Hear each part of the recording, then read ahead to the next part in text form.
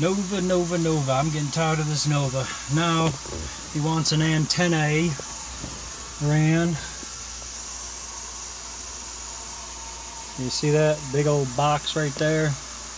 Yeah, not my cup of tea, but it's also not my car, so I'm gonna hide this wire, run it down. Got a new old style radio and Dakota digital dash. Got to reprogram the fuel pump. It's a nice dash. It's definitely my style. I mean, I don't like digital, but it kind of has an analog readout, which I like. It's a pretty clean setup.